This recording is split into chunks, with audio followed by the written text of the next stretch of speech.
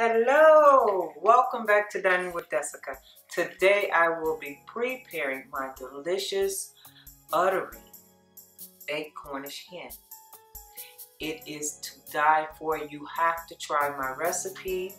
I will be submitting more recipes more often just because the holidays are just around the corner. So bear with me. So let's do this and let's get started. On today's menu, we have my delicious smothered Cornish hens with bell pepper and mushrooms and onions. And being excited for the holidays, Thanksgiving, Christmas, and New Year's, sometimes you want to prepare a dish that is very easy, like this baked Cornish hen. Now, it's moist, it's delicious, and it's just quick and easy for a family to prepare. Now you want to preheat your oven to 375. Okay. You want to place your pre-cleaned Cornish hen on top of a cutting board. You want to use 1 teaspoon of Cajun seasoning, and you want to sprinkle it and rub it in. And you want to repeat this formation on the back side as well. And rub your season all over your hen.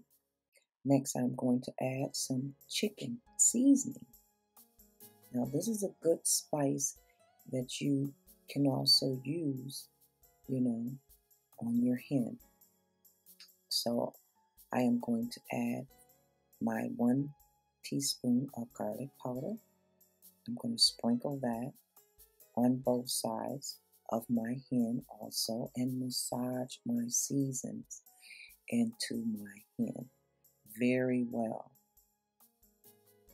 And sometimes I like to also pull back the skin on my hen and to make sure I get some of the seasonings up under the skin of the hen. So I pull back, okay. And next I'm going to add my teaspoon of black pepper. And I'm going to sprinkle that on both sides and continue to work my hen. Okay? And you just want to make sure that the hen is well seasoned. And I also believe in adding butter underneath the skin. So I'll take about, and I'll slice the back of the hen and I'll stuff the butter underneath the skin. Now this adds extra juices and flavor. So whether you're doing this with a turkey or if you buy a butterball turkey and it already has butter in it, that's fine. No hen comes pre-buttered. So I feel this would be an awesome idea to stuff underneath the skin butter to your hen. Next, we are going to add a handful of chopped sweet yellow onions inside of our hen. This adds a delicious, delicious flavor to your hen also. So next, we got it all stuffed. Look at that. That is just gorgeous. So next we are going to place inside of our dish, which I choose a ceramic dish. Okay, here we go. Look at that. Next, I am going to chop my 1/2 of bell peppers. I have yellow, orange, green, and red. So this also adds a delicious flavor to your Cornish hen. Okay, now that I have completed slicing my bell peppers, in my measuring cup, I will add 1 cup of water. Next, I will add 1 tablespoon of chicken broth to my 1 cup of water. Okay, I will stir and mix and set aside for later.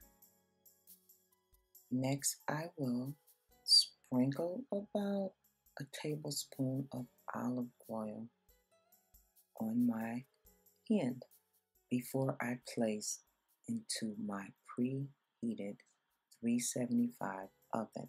Look at that.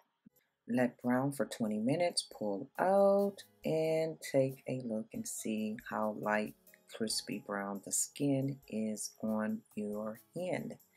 Okay, look at that. See that? Look at the juices flowing from it. Now I'm going to add my chicken broth. Okay, and next I am going to add my chopped bella mushrooms, and I'm going to spread them all over my hen. Okay, and next I am going to add my yellow sliced onions, which will also bring flavor to my broth. It's so delicious, you gotta try it. You also want to add your bell peppers, your green, yellow, and red bell peppers, to your broth to add more delicious flavor to your Cornish hen. Okay, this is such a delightful, beautiful, colorful hen that we are preparing for Thanksgiving. Okay, so like I said, you don't have to do the turkey, you can do the Cornish hen. So I'm going to slide this back in there, and I'm going to let this bake for another 30 to 35 minutes. Voila, look at this Cornish hen. This is well done, lightly brown, and you want to take some of your juices from your broth and you want to bathe your hen as you go. Now remember, you got butter mixed in here, you got mushrooms mixed in here, you have onions. I mean, you have all the flavor that you need for this hen. And the next thing I will tell you to do is pull it out of the oven, set it aside like I'm going to do, and I want to see how tender my Cornish hen is. So I am going to see if I can remove one of the legs of the Cornish hens. Look how that is. Look how easy that came off. See that? Look at that. Look how delicious that looks. Okay, I am going to prepare a plate, but I gotta taste it first. You know, I always gotta taste it. Look at this. Look, you guys. Oh my God. This smells and tastes so delicious. There's nothing left to do but to prepare a plate. I am going to taste my southern, potato salad. Mm, mm, mm, mm, mm.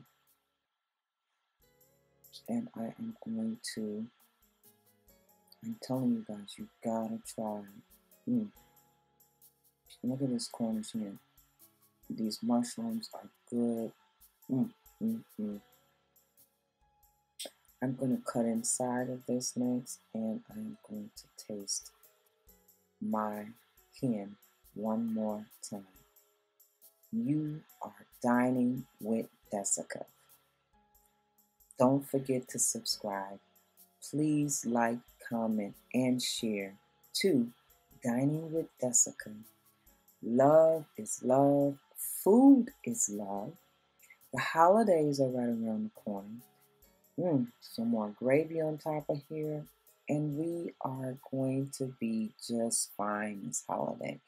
So if you didn't have a clue on how to prepare a Cornish hen and keeping it from being dried out, now you know how to prepare a delicious buttery Cornish hen with a serving of, southern potato salad on the side. So once again, please subscribe, like, share, and comment to Dining with Jessica. Love is love. Enjoy.